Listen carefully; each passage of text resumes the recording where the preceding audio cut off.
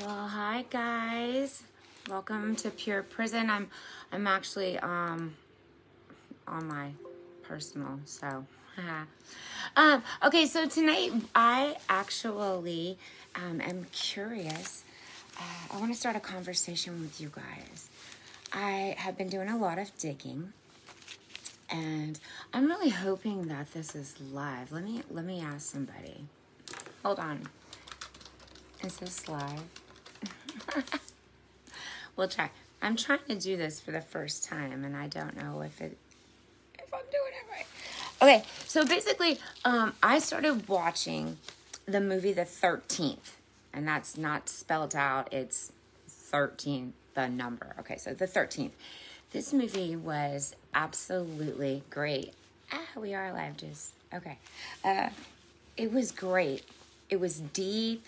It was interesting. It was, what's a good word? Heart-wrenching. I couldn't believe the things that I was hearing, and combined with all of the other things. And guys, forgive me, the backdrop, I can't get it. I will soon. This movie was intense. So I suggest that everybody go to YouTube. That's where I found it, and check it out. If you're interested, if you have somebody that's incarcerated right now, if you've ever been incarcerated and you've never seen this movie, it's gonna like just slap you around really hard. Hold on just a second. So the thing that I wanted to bring out is a company called Unicor. When I was searching, there was something called ALEC, and I'm not going to bother to explain it right now. You just need to see the movie or check it out. It's capital ALEC. What it is it's a ton of corporations that get together secretly, sort of, and they start making laws, passing things that just sometimes seem not in the best interest of, well, society or our loved ones or whatever the case may be. Anyway, check it out. This company, I don't know why they stuck out. They just did. They were going to get picked on. I'm going to be honest. That's who I was going to pick on. I was going to tear them a new one tonight. And I who knows? Hi, guys. Okay, so I pulled up their website very quickly because I was in a rant. I was in one of those moods where I was just going to kick some, you know what? I was ready. I don't know why. I don't know what happened that morning. Anyway, I was ready for him. So I go to the website, and the first thing I see all the way over to the right-hand side at the bottom was something about if you've had an inmate. I've got it over here. Hold on. If you've had an inmate work for us before, this is where you get information. So, of course, my smart little butt, I wrote. I said, well, yeah, I've got questions. I've got lots of them. I'm just curious, and I told him who I was, or on the information thing, and they actually got back to me way before the amount of time that it says that they're allotted or that they take to get back to you. Okay, so I was dumbfounded. So I started digging, and off rip, I collaborated some questions with some people that I really respect. Hi, Andre. Hi, James. So I started to collaborate with them and think of some questions that I would ask any corporation that was doing this, that was involved in this program of making laws and doing things secretly. And all right, let me get on. So anyway, I thought of some questions. The more I dug, the more I found out, and I started to look at this company in depth. Now, you have to understand, first of all, that this is a federal company. We're talking about federal, not state. We're in Florida right now. I don't know if everybody knows that, but welcome to sunny Fort Lauderdale. Okay, so this company has right now something in Coleman. Now, these are the cities. Okay, I honestly, I did not get a chance to look to see if, because I don't, hopefully I'll be able to get some contacts in these federal prison, guys. Hint, hint. Okay, Coleman, Egeland, Mariana, Miami, and Tallahassee. Okay, those are the ones that are in Florida. When you go to their About page, when I tell you, my God, they've got a ton. They've got a ton. Hi, Jamie.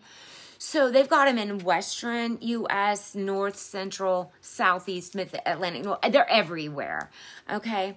So Alec, somebody just, yes, if you're looking, somebody just posted exactly what Alec is, and I'm trying to pull it up right now. I can't even see it. There's special interest groups, basically, who gave legislation a particular proposal that guarantees mass incarceration by enforcing laws. I can't read anymore, and I don't know where or why I am not. Give me a second, guys, and let me see if maybe I can find myself. I don't know. I can't see anybody typing except where I am. Okay. I'm so sorry. So we're going to go on. So they're everywhere, right? And they make all kinds of stuff. They do shoes. They do the booties, like for, nurses and things like that. Check it out. So I'm looking and I'm trying to think of, what do you do for the community? Now, most of the time when I look at something like this, I'm looking at the dynamic that's behind it. And I had to write down all my notes, guys. So the dynamic behind it, and I all the time call it free labor. Now, in federal prisons, from my understanding, they get paid. What? I don't know. So we're going to go with labor for right now. But the dynamic behind it. Now, is it to set up rehabilitation and re-entry for the incarcerated? Is it something that's hopeful, or is it to make a profit? Okay, and that's why I don't know. I just started nitpicking. So I started digging, and I started looking. Now, these people on their website, it's very informative. Now, mind you, having been incarcerated and seeing DOC's website, yes, I'm calling y'all out right now. I call out and I also give applause. If this is true on the website, it's really, they do a lot, it seems. I really would like some input, and I'm so upset that I can't do this live. So I'm just going to talk for a while, and I'm just going to inform you. Please hit me up on our email at our website, www.pureprison.com. Okay, our email is there. If you have a friend, by the way, or a family member in the federal institution in any of those, Coleman, Eglin, Mariana, Miami, Tallahassee. If you have anybody there and they know about Unicor.gov, I'd be interested in hearing what they have to say and their perspective, because I'm not them, and I gave free labor. I was paying my debt to society, yes, but there's a lot of times that in the states, and especially in the state of Florida, and I know a couple other states, Louisiana, don't make me start naming them. Anyway, I felt like it was free labor. So, but the thing is are you trying to make a profit or not? Are you helping your communities?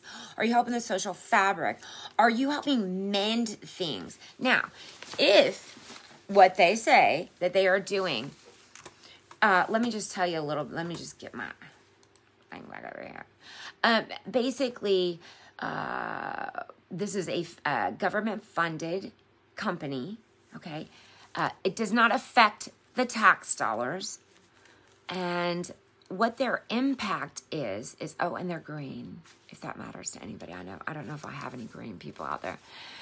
But they have what they call FPI, the Federal Prison Inmate Programs, I guess.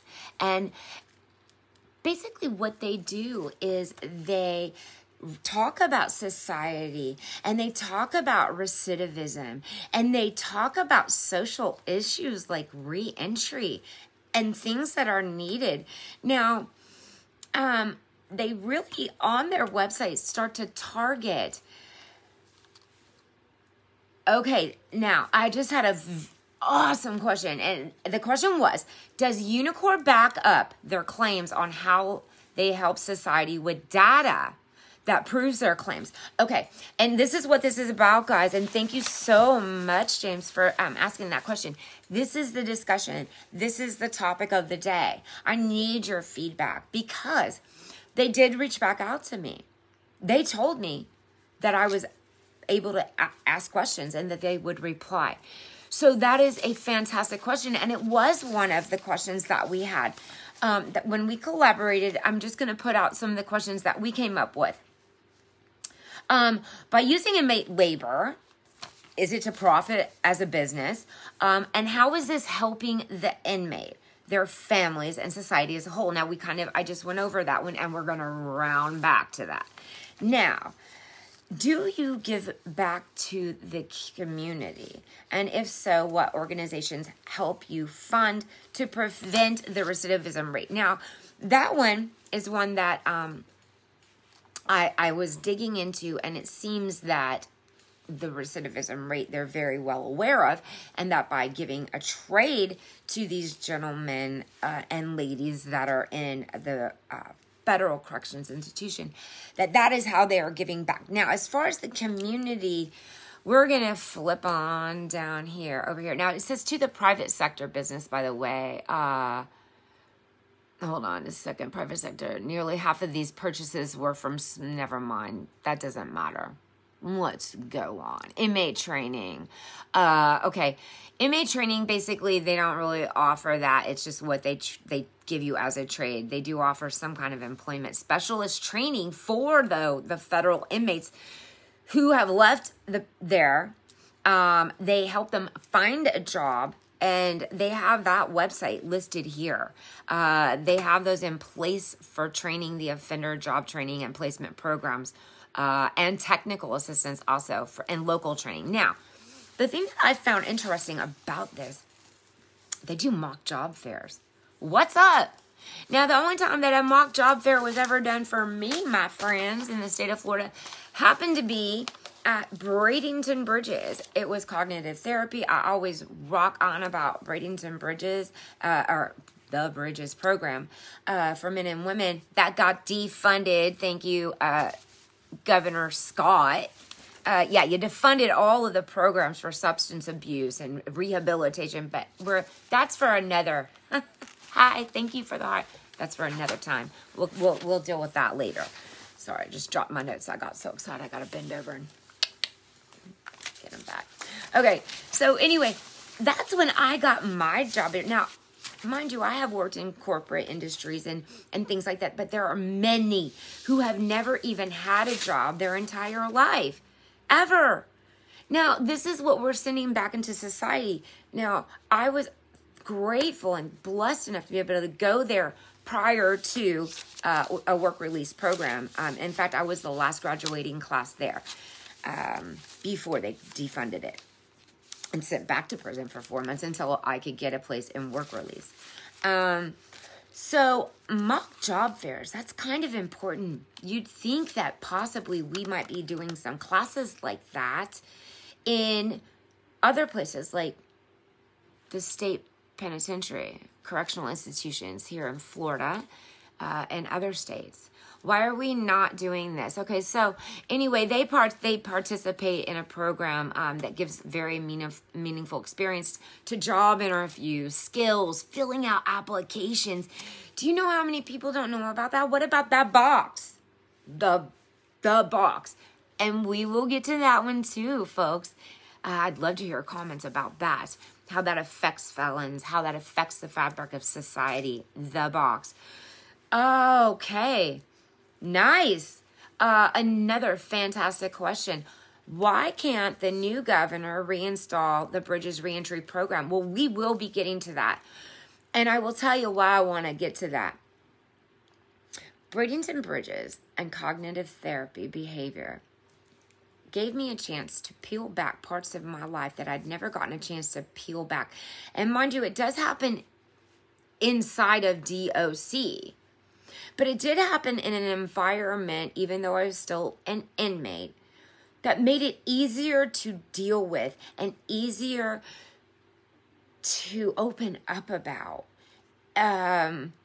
It was a freeing experience. It was liberating. It was empowering to free my mind and just learn that little tiny word. Anyway, we're going to find out because it needs to be back in place. And this is why. So let's go on. Mock job fairs. Okay, next. Employing ex-offenders. A chance to earn a paycheck provides hope. And the prospects for reentry success. The newly released federal offenders.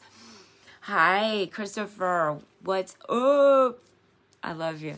Okay, so they actually employ. Now, that is something I'm going to get to if we have time. That's something that we're going to have somebody address. That's going to be a delegation that I'm going to hand out to somebody. And we're going to find out about who employs ex-offenders.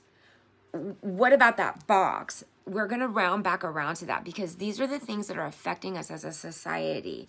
Okay. So they do a service for the public. They help former offenders in their transition to be contributing members of society.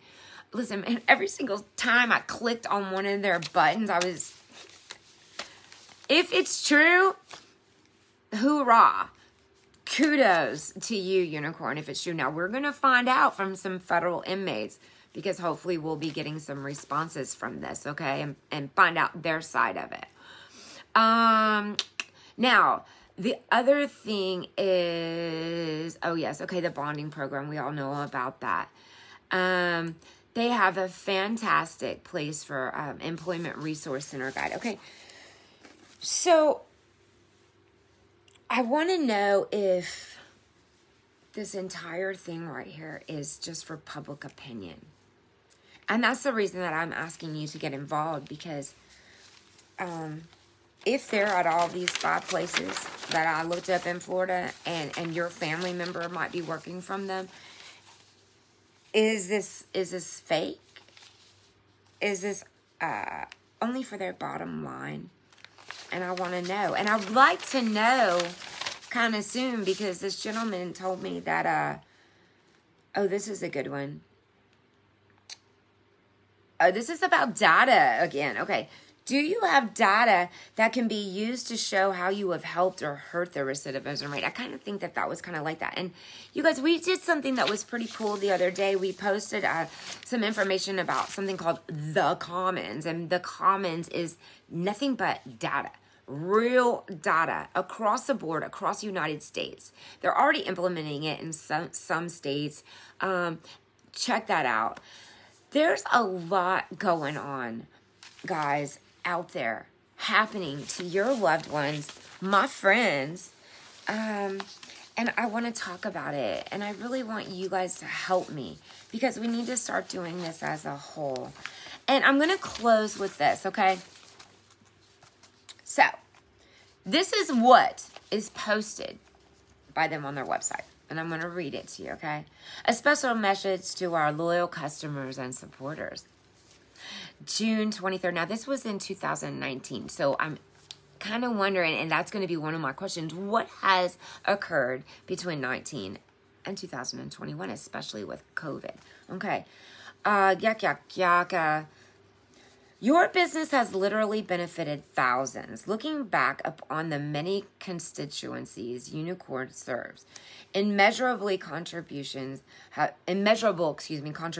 been made, all without added cost to taxpayers, towards the safety and security of federal corrections facilities while providing a wide range of products and services for the government's use. Okay.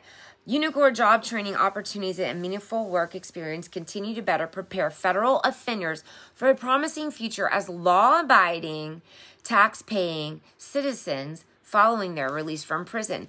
And this is what really struck me. Yes, okay. Good question. Can you ask Unicor whether they support tough on crime policies or policies that end mass incarceration? Holy, slap somebody in the face with that one. Okay, that is a fantastic question. And the reason, hi Lisa, the reason that that's a big deal, okay, is because when you research this and you go into ALEC and you find out the big corporations, Keefe, Unicor. There's all kinds of them. Now, there's plenty that have backed out. I mean, they are multitude. You would be shocked. And they're all the people who supply the canteen, for the love of God. People, look it up. Anyway, the thing is, if you are right now pushing and have been pushing tough on crime policies, what do you think that that's doing? Tough on crime policies are what? Giving longer sentences, and in some cases, in a lot of cases, lengthier sentences that they should not be imposed that way.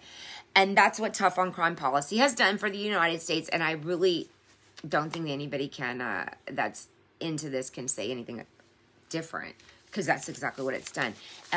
So my thing is, and along with that is, do you do that, or are you with policies that end mass incarceration? I hope I said that right. If I didn't, I apologize. Okay, so this is what really struck me and resonated with me, because it's something that I believe in, and I know the people that I am associated believe in. And this is the sentence I want you to hear. A crime can take just moments to commit, but its ripple effect can last a lifetime and impact many. What? Can I say it louder for the people in the back? Just in case you're one of those tough on crime people. A crime, and by the way, if you are, let's talk about your nieces and your nephews and your grandkids. Imagine them being 16, 15, 18 and committing a crime. A crime can just take moments to commit, but its ripple effect can last a lifetime and impact many. Kudos, Unicorn. If that is what you believe, and the following what they talk about, the victim. In fact, let me just read it very quickly. I'm sorry. Restitution is a key component of our criminal justice system, and without work opportunities, inmates will be hard-pressed to compensate victims of crime, help support their families back home, or pay court-ordered fines. Amen. Because if it weren't for work release, and thank you, because where gratitude is due and where a light should be shined, I'm going to shine it. Thank you for affording some of us to a mere few, but thank you for the beds that you do have available, DOC, because we sure do appreciate it, because I know that I couldn't have paid mine off or made a dent. Are you kidding me? Not without that. I needed that year of work, but whatever. Okay, so anyway, inmates who work in Unicor factories contribute as much as half their earnings to meet these outstanding financial obligations. Okay, yada, yada, yada. Go on to Florida. It's about 85%. If all this is true, good job. But my next question is, why are we not implementing things like this in our state prisons? Why are we not worried about our recidivism rate? Because everybody sits back and they talk about recidivism and recidivism, but you don't do anything about it. You don't do anything about that person that's getting out of prison and they're living next door to you, and you're one of those tough on crime people. And you know what? Because they didn't have enough money to pay anything, they had to go back out and do whatever the heck they were doing before, whether it be whatever hustle they had going with it. Okay? You stop. And you start listening. Stop talking and start listening. Yeah. Society first. Society-first.com. It shows, and it was coming whether y'all wanted it or not, it was going to come. It shows all of the effects that come from the ineffective corrections. But it also gives you a solution for every single one. And when I tell you, it's amazing. I wish every single one of you would go to society-first.com. Check it out. Get back to me and get ready to read. But if you're not involved and you're not passionate about this, just don't. If you are, you need to read it, because you need to send your families there and they need to read it. And we all need to start bonding together and becoming the society that we are, whether we're felons, whether we're loved ones of felons, but we need to start gathering together, and we need to start doing this and making it aware to the public, to all those tough on crime people. And also, if you are the kind of person who has a loved one incarcerated and they're moving out and they're coming back into society and they're depending on you for a home and for a phone and for everything because they didn't get a chance to go to work release or they didn't get... Let's get together. Go to societyfirst.com and check it out. So let's round back around to Unicorn. Yeah, Unicorn. I'm sorry if you guys are watching from Unicor.gov. I apologize. And listen, my granddaughter got the unicorn stuck in my head. I'm sorry. I'm so embarrassed. Okay, check out their website. Get back to me with some questions. You got till Saturday. No, Sunday night. By Sunday night, because I'm going to email them out on Monday morning. I hope to hear from you. Check out our website also at www.pure-prison.com. Check out www.society-first.com. We are partnering together. We are trying to bring awareness. The fabric of society can be healed, y'all. It just needs rehabilitation and hope and programs. Programs like this for our loved ones. We can do it. I have faith in y'all. Listen, till next time. We got some great podcasts coming up, by the way. I'm going to be promoting them this week. So I look forward to seeing each and every one of you. You guys, thank you so much for tuning in. I really appreciate your feedback and look forward to hearing from y'all soon. Have a great night. Bye, y'all. Oh, remember, peace or pain. Every decision you make during your day is going to bring you one or the other. It's your decision.